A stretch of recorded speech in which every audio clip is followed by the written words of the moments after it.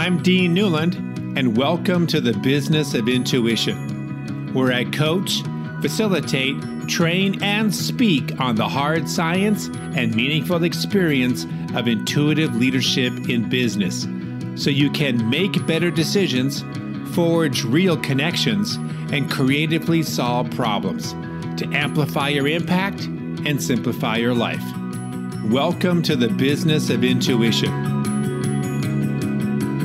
If you're wondering whether or not to listen to this next interview, review the next series of statements and see if you answer yes to any of them. And if so, this would be a good one to check out. For example, our company is organized and behaves in a series of silos that don't really talk to one another. Teams do really not know what other teams do, and therefore they are often at a loss about how to collaborate. Our teams often compete with one another because they are trying to get limited resources. We have a strong, compelling vision and mission, but we wonder whether or not our organization truly, really believes in it, and whether or not our vendors and our partners in our community buy into that vision. We put a lot of time and energy and effort into engagement initiatives and making sure that we are an agile type of organization that encourages full participation, individual voices, creativity, etc. But we're finding that one of the outcomes is that we're having a hard time making decisions, especially those that are the tough calls. My next guest on the Business of Intuition is a national and international expert when it comes to the topic around creating company alignment based on the idea of having a really clear and compelling set of narratives that go throughout the organization. These narratives, these intentional tools help create the alignment so that we're all rowing in the same direction without losing the desired effect of creativity, inclusion, and telling the emperor that he or she has no clothes. Guillaume Wiatr is the author of Strategic Narrative, a simple method that business leaders can use to help everyone to understand their business, get behind it, and believe in it. His company, MetaHelm, guides CEOs, founders, and leadership teams of professional service organizations to gain focus and traction so they build a successful business that they can also love. A former big firm strategy consultant, Guillaume has founded 4 ventures. He is a sought-after senior executive of companies like Alaska Airlines, the Gates Foundation, Generations for Peace, AIG, L'Oreal, Spencer Stuart, Gap, Google, Microsoft, and the US and French governments. Guillaume teaches and mentors entrepreneurs at startup incubators and at the University of Washington Master of Science in Entrepreneurship, which, by the way, is ranked number 3 in the United States. Guillaume Wiatr on the Business of Intuition. Wonderful having you on the show. I'm so glad to be able to have this conversation. And I think that I want to start off with a question that has to do with the complexity that businesses are struggling with these days and just sort of spinning their wheels. You know, we seem to be so focused on the short term, not so much the long term. And I want to start off with this idea, like, why is achieving alignment so hard? I mean, why do we struggle with this? This is an area that you've really focused on. You're like a twin brother from a distant mother when it comes to this topic, because I see it and I understand what you're going for. But I really would love to find out what's your take on why achieving this alignment is so tough, and what are the costs when we do, and what are the benefits? What are the costs when we don't, and what are the benefits when we do? Well, I like that little twist you just had, Dean, because I also see benefits in misalignment. Tell me more. Okay, so this is this quick intro to answer your question, but I think that I see alignment and misalignment as a continuum. You know, it's easy to understand this way.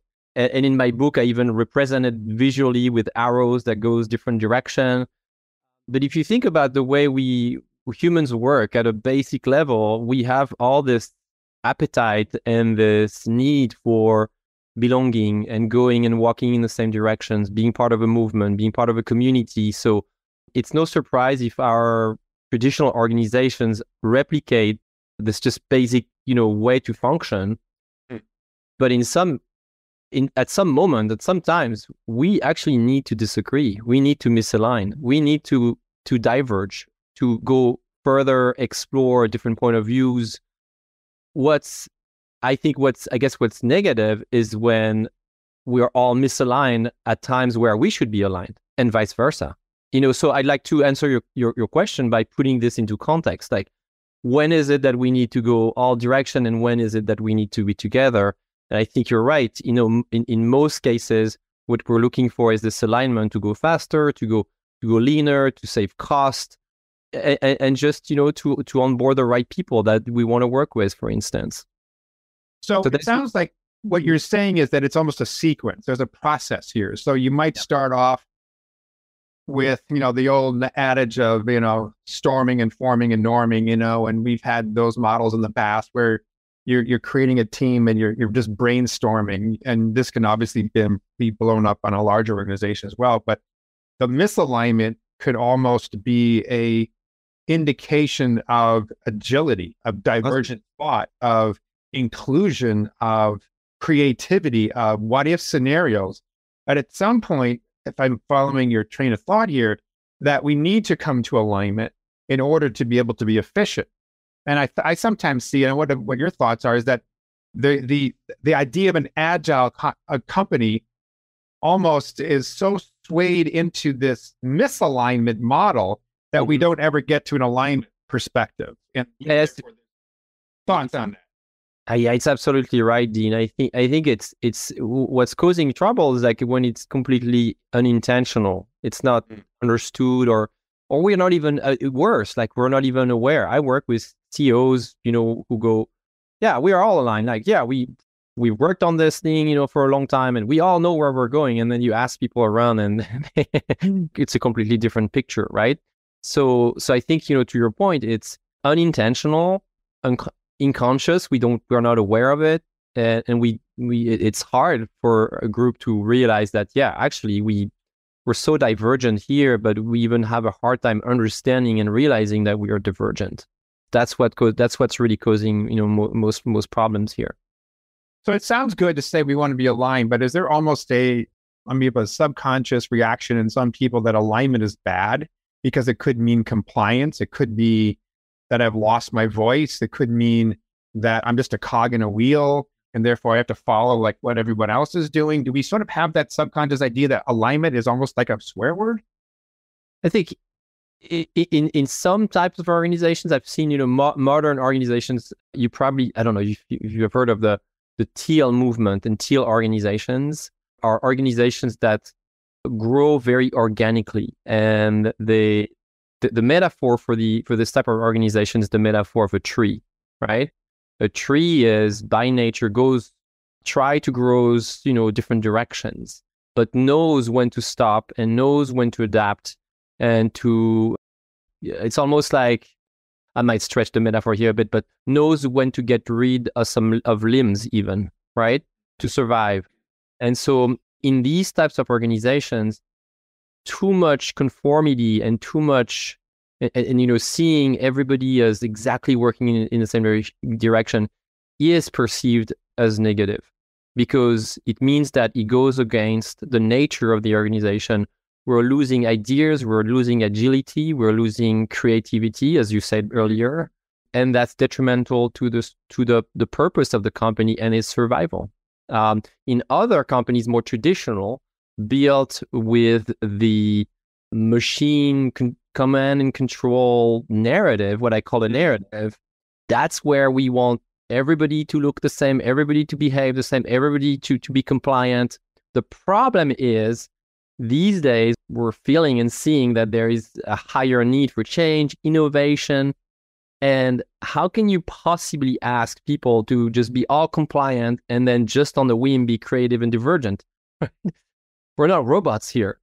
Right. So it creates a lot of tension, right? So would an employee or a leader, this is a rhetorical question, I guess, so apologies for this, but I'm just following your train of thought here that we would need to know when to be aligned and when to be divergent, when to pull together and create decision, and when we need to challenge those decisions, when we need to play upon those old models of command and control, not in the way that we would be command and control, but alignment from that perspective. And when we need to go off and be able to create challenging new thought and engage new perspectives. And I wonder if you think that the value and the phase we are in business, which is heavy on engagement, heavy on agility, heavy on inclusion, all fine things, have we lost the ability to align? Have those, sorry for saying this, those movements made alignment more difficult or not? What's your thought? I think it's very likely. I think we are coming into an era of we're going another direction and we're experimenting. I mean, I'm overgeneralizing here, but of course, yeah. But I see this like, you're free. You can do whatever you want. You don't have to. You can take as much vacation as you want. I used to work in this consulting firm where I could take as much vacation as I wanted. On paper, in theory, it actually never works, right? Most people that really used that policy all reported after a few years that it all felt extremely bad about it because they felt guilty, right? So I think we're experimenting different things. I want to use another metaphor. I'm a metaphor guy, Dean, in case you didn't use this, because I'm a storyteller and I build narratives. So that's my day-to-day job. But I'm a jazz musician. I'm a jazz artist. I play the piano, the trumpet. I sing a little bit. And the metaphor of a jazz orchestra is just has a lot of potential for how we need to rethink our organizations now. Jazz orchestras have the power to be extremely structured and aligned and extremely free. And I remember my piano teacher in the conservatory who would always remind me, like, Guillaume, always keep in mind extreme precision and extreme freedom whatever you play, right? So being able to extremely be extremely precise with the tempo, and then at the same time, when it was your chance to go free and have a chorus of your own, you could just go wherever you are. And if you look at the masters in jazz, jazz musicians, that's exactly the principles they apply. And I think we've got a lot to learn here with this art and this metaphor, the art of improvisation. Most people think of improvisation is just whatever, because it sounds like whatever. It's just like, it's just chaos. Like, it doesn't mean anything. No, actually, improvisation is the art of alignment, right? And then all of a sudden, extreme freedom. But the freedom is within the barriers or boundaries of whatever art you're going for.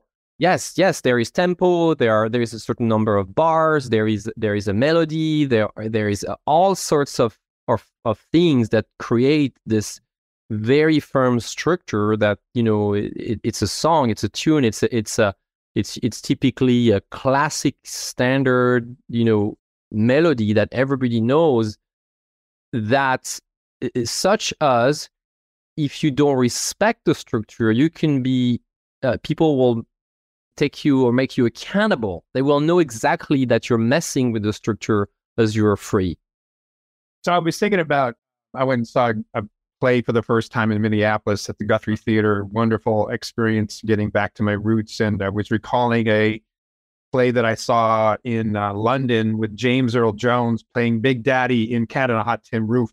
And I was watching the other actors act with this master, and I could see that there was the structure. Obviously, plays have words and lines and blocking, meaning you have to move to certain places and certain gestures and so forth. But you could see that he was going outside of some of that structure. He was improvising, because I could see the surprise in the eyes of the other actors, like, whoa, where did that come from? And it was delightful to watch them be surprised by what was going on, as anybody would in a real situation that this particular play was depicting. So how do we then incorporate this wonderful metaphor around theater and jazz into business, meaning that we have structure, and yet at the same time we have improvisation? How do we build that? How do we structure for the structure and the improvisation?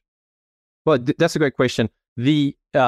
Just like an orchestra or theater group of theater actors, a company has a direction, has a purpose. Like, there is a reason why a company exists, and a company should have a strategy, should have some ideas of where the ship is going, right? So that's the meta structure. That's the MetaHelm. That's where we want to go at a higher level. Is what are we here to do? What are we here to achieve? And then within that larger structure, there are pockets of and areas and moments where we can just go improvise and go create and then get back to, okay, well, that was great. We fixed XYZ problems. We discovered these things. And by the way, we were able to be who we are and just, come to work with our own intuition and creativity and senses. But how do we get back to, okay, where are we taking this as a group, right? Because we want this to continue and survive. So that's how we apply this metaphor to organizations. And one of the phenomena I've observed now for, pretty much since I started working for other companies is what I call building a narrative. A narrative is almost unconscious. Like everybody knows and guess why you are in your organization. Like what's the point of a company? Like, if we take your company, Dean, you probably can sense that. And you founded this company and you started it with a key idea in mind. And and you created a narrative then. It was not necessarily written and documented, but the way you behaved, your words, everything contributed to give that sense of direction to people. And that sense of direction needs to be continuously repeated and renewed and revisited. You see this very much in religious organizations. There is a reason why we go to church every Sunday. Because to hear the narrative. You hear the narrative and to experience the narrative. And there is a reason why there is a calendar, and same thing for Muslims and Jewish people and all religion. If you start with that with that mindset, you look around. Everything is organized the same way. Entire civilizations are built around narratives, right? Narratives are systems of stories and practices and norms. Not just what we say, it's actually most importantly what we do, how we walk our talk. Isn't a narrative going to be created regardless of whether you intend for it to or not? Yes. So you either allow for the narrative to happen nilly-willy without you doing anything about it, or you get out in front and be intentional about what that narrative is. 100%, Dean. So how does it, I love where you're heading on this, and I wanted to bring this back now that we've sort of talked about alignment, we talked about the costs and the benefits and used metaphor with respect to jazz and, great actors out of London. But now that we're getting into this area around narrative, tell me about how a story or an intentional narrative helps build alignment. Bring that into the practicality of connecting those dots. Cool. Yeah. So let's first start with the basics. I may sound like I'm giving a crash course here. Sorry, but the basics. We love it. Most people think story and narrative are the same. And one evening, long time ago, I had the intuition that they were not. Okay. Because I could catch myself using those two words interchangeably as synonym. I was writing an article that night. I'm like, wait a minute, it's so funny sometimes, those little distinctions, you kind of go unnoticed, and then your intuition tells you, go there. A story is, I'll make it very simple. A story is a finite unit that creates meaning. It has a beginning, a middle, and an end, right? Most people will see this pattern. It's been very well documented, by great researchers and writers such as Joseph Campbell. Mm-hmm. A narrative is an open-ended system. A narrative has a beginning, a middle, but not really an end. It's like a modus operandi, if you will. We talk about the narrative in society, the narrative about economics, the narrative about startup, XYZ narrative, the narrative about recycling. There is a narrative everywhere you go because narratives are essential to human lives. They give us shortcuts for what we will do in our day. In professional services firms, which are the firms I focus on helping, there are really great narrative and sometimes toxic narrative. As you said, if you let the narrative happen without any intention, you could be lucky, or it can become a toxic narrative. For instance, some firms will declare that they are experts They'll say on their website, yeah, we know this very, very well. We are expert at all those items. But when you see them behave in their processes, operations, the way they sell, they communicate, they actually behave as the opposite, as vendors, as order takers. They'll do whatever the client wants. Experts don't do that. Experts have a process. Experts have repeatedly, done the procedures that they sell. They've done it so many times that they know it by heart. They can very quickly guess what's going to work or not. They will probably ask you to do a diagnosis, some form of diagnostic here. But so being conscious of what is the narrative that you want to build within your organization is really what's at stake here. So stories and narratives are different. Again, narratives are system of stories.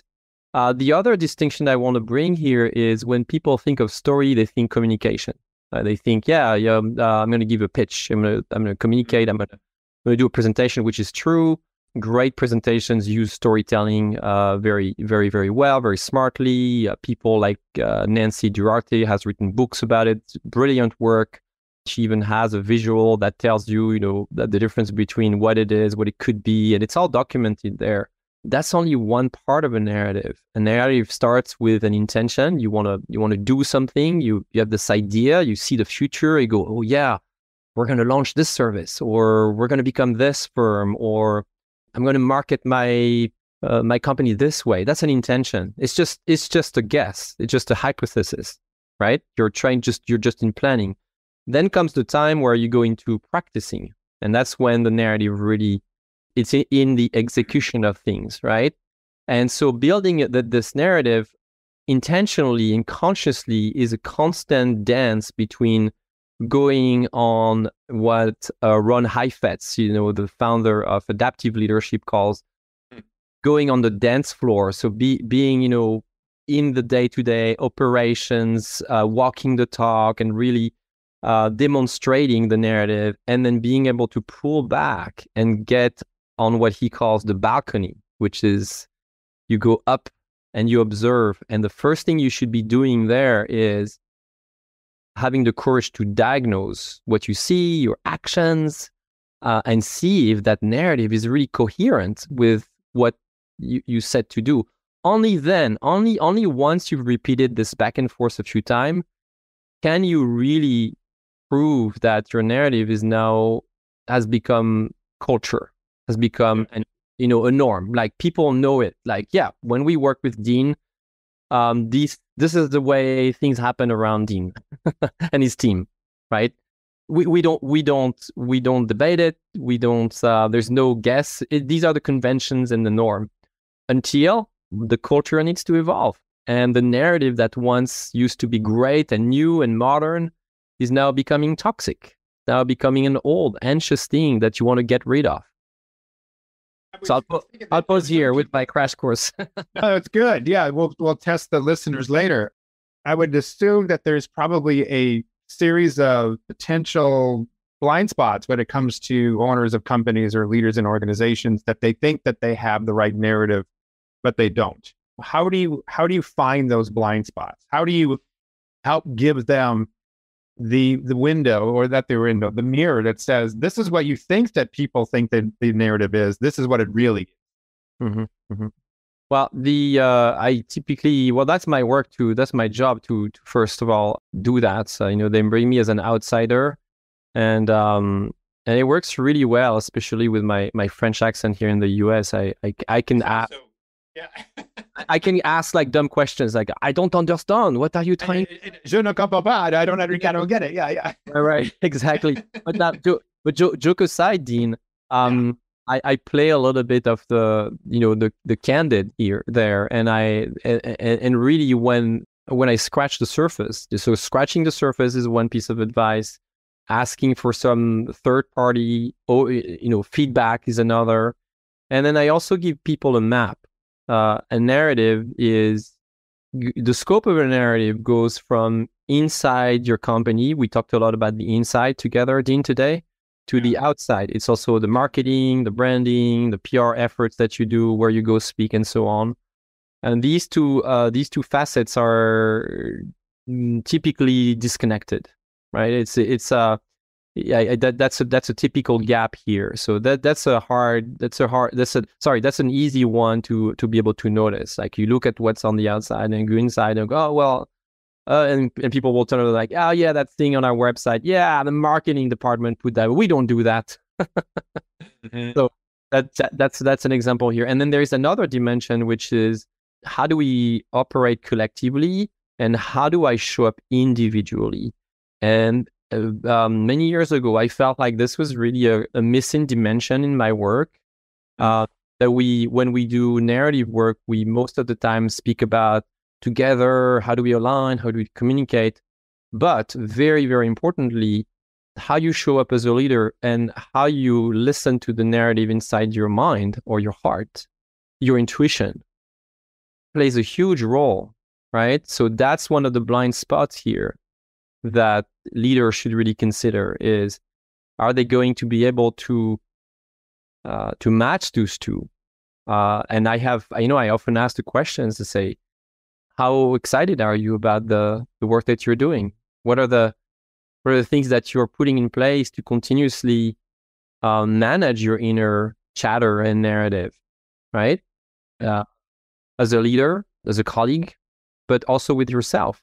I work with many company founders, and the founders really they're full of energy. They go through those cycles. I'm a company founder. I've founded 4 companies, and I experienced it myself too. We go through those cycles, and then we have amnesia. We forget really the moments when, I don't know if that happens to you, but I see this with myself and other of my peers. We forget why in the first place we did things, and so the chatter that we have, the narrative inside, can potentially become a little cluttered, blurry, unclear, and yet we need to be. The next day, we need to be in front of people and just lead the boat and create that alignment that we all trying to build. So around the alignment idea, again, going back to that first part of our conversation and tying in the narrative, I'm thinking about a book and a process that has to do with something that Amazon has gotten really good at, with their working backwards. And they've got a book called that by the same name. And it just so happens that I think that way even before the book was published. And so we kind of design our strategic planning and our culture and our leadership development work around what's our future state that we're trying to head and how do we then fill the gap? And then the process becomes around that. Is that the same with what you do? Do you also sort of look at the intentional future that we're trying to create and then build a narrative around that and the alignment around that? Or does it come at a different process? Does it come organically through another sequence? No, it's included in my process. There are 4 areas that I look at. The first one is leadership. The second one's marketing. The third one is teams and operations. And the fourth one is sales. And in each of the areas, I look at past, present, and future. And when it comes to developing products, the method that you're talking about, working backwards, is part of the methodologies. Actually, I use it and I name it. And I'm based in Seattle, so I know people who've actually used it, at Amazon in the early days of Amazon, and I recommend it. Being able to describe what the future looks like and then working backward is absolutely part of the process of building a strategic narrative.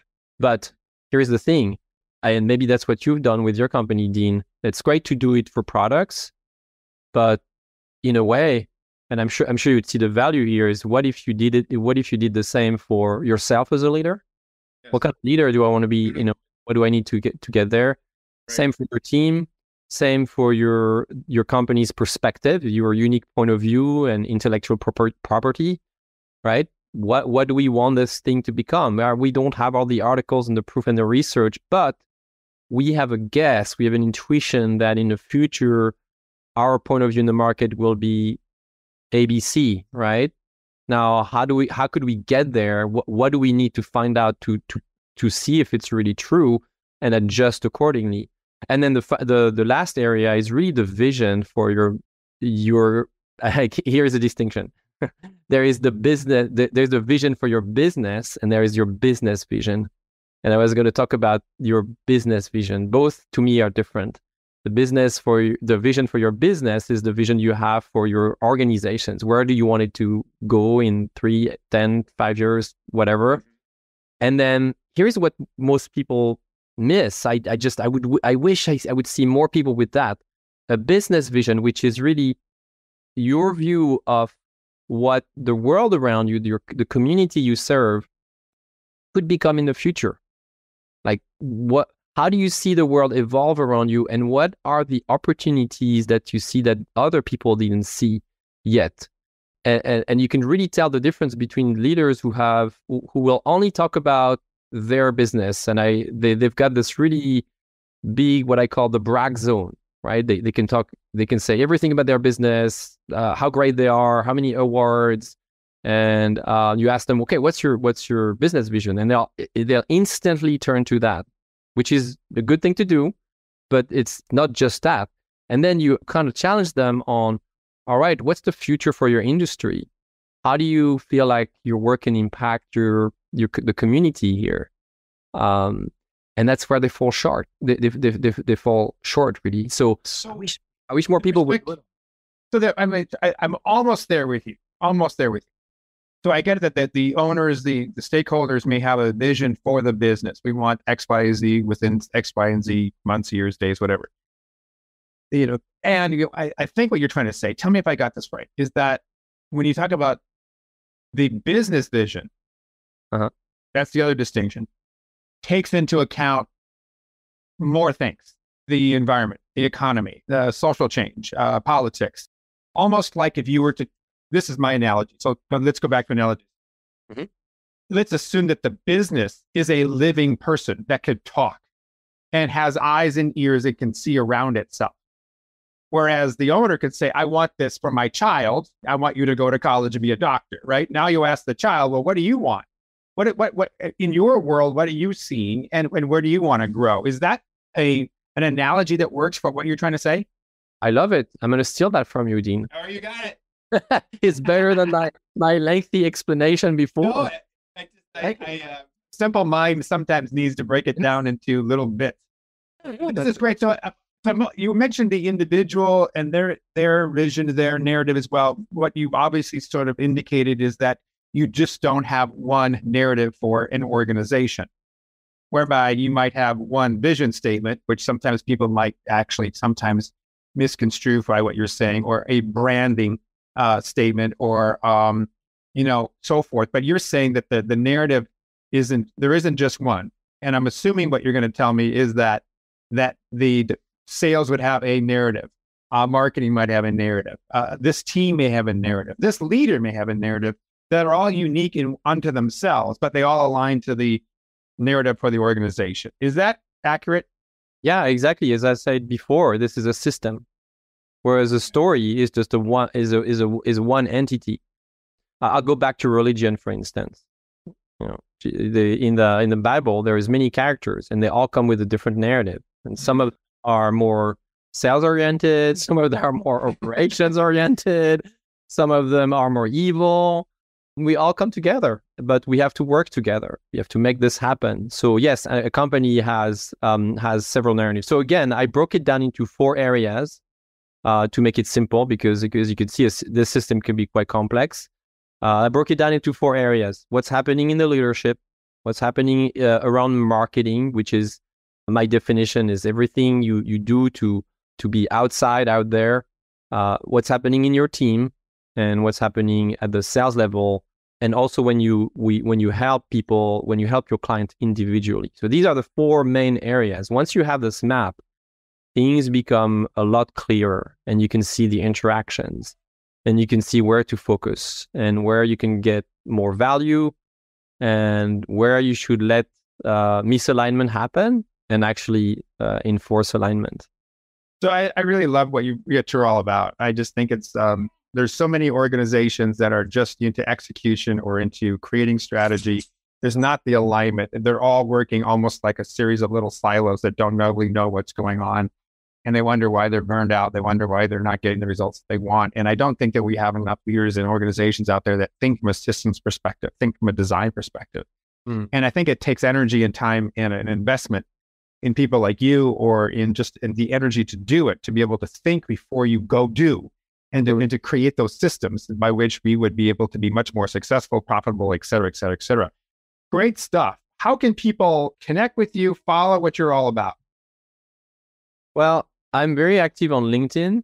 So you'll find me there under my complicated, hard to spell name, but easy to say, Guillaume Wiatr. But and maybe an easier method is just to go to my company's website, MetaHelm.com. I talked about the concept of MetaHelm today. So if you listen to the interview, it'll be MetaHelm.com, and you'll find there my free to download ebook. I also have a quick assessment I'd love for more people to take. Very short, 4 or 5 minutes set of questions that will help you dig further into the concept of strategic narrative. So I hope this helps. Absolutely. Guillaume, tell me what the name of your company again, and why did you name it? MetaHelm, METAHELM. Yeah.